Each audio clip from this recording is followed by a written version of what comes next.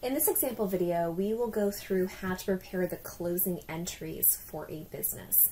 So this company has a fiscal year end of December 31st, and they've listed the revenues, expenses, dividends, and retained earning balances at the end of the year. Remember, when we do our closing entries, we're only closing the temporary accounts. So again, the temporary accounts are accounts that only track information for a one-year time frame, and then at the end of the year we set those balances back down to zero so we can start tracking the values in our revenues, our expenses, and our dividend accounts for the next year. So again, I give you that acronym as RED. RED is temporary. Revenues, expenses, and dividends are the temporary accounts and the only accounts that get closed out at the end of our fiscal year. So we're going to start by entering our date. So we always enter our closing entries as of the last day of our fiscal year. And what we do in terms of closing our entries is we are going to do the exact opposite of whatever balance the account has in our ledger in order to make it zero. We know that opposite subtract. So notice that they don't tell us if these balances are debit balances or credit balances. However, we already know that because remember, each account has a normal balance, meaning what that balance should be in the ledger. So we know all of our revenue accounts increase with credit, so they should all have credit balances. Our expense accounts and our dividend accounts increase with debits, so they would have debit balances in our general ledger. So when we want to do the exact opposites to our accounts, our fees earned account is our revenue account. It has a credit balance of $614,500. So if we want to make it zero, we are going to debit that account for the $614,500. We then want to list out all of our expenses. So we had a rent expense. Our expenses increase with debits. They would have debit balances in our general ledger. So we want to credit it for the full balance of $140,000. Same for our supplies expense at $18,200. Wages expense at $320,000, and our miscellaneous at $8,700. So we've been journalizing since chapter 2, and we said that there are some really important rules that we have to follow when we're doing any type of journal entry. The same stays true here with our closing entries. So first, we have to make sure that we're affecting at least 2 accounts, which we are doing here. Second, we have to list any accounts that are being debited first, followed by any credited accounts, which we have done here.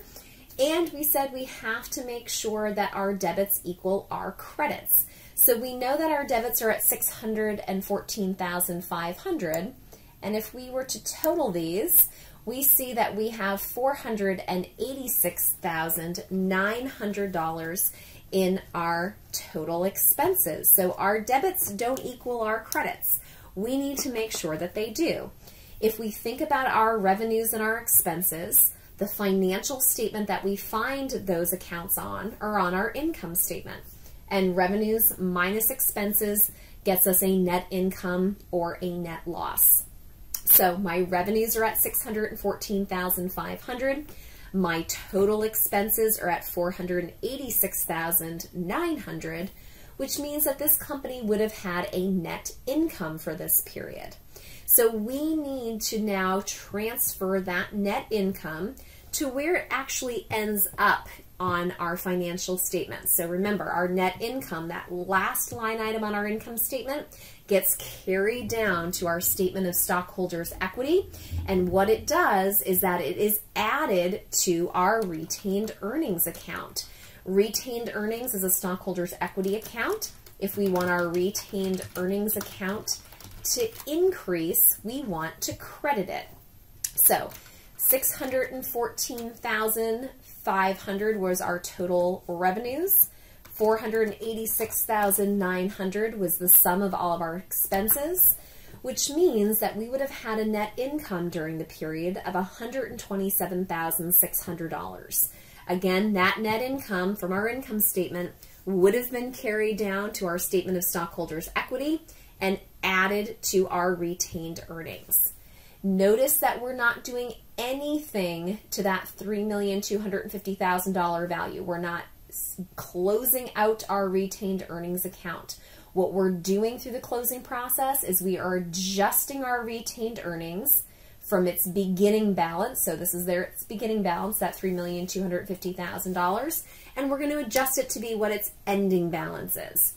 So really, we're journalizing the two items on our statement of stockholders' equity that changed the value of retained earnings from the beginning of the year to the end of the year. And what changes it is either the net income or net loss and the dividends. So that's the other account that we have to close. So our dividends, just like our expenses, increase with a debit, which means we need to credit our dividends for that $45,000 in order to close out that account.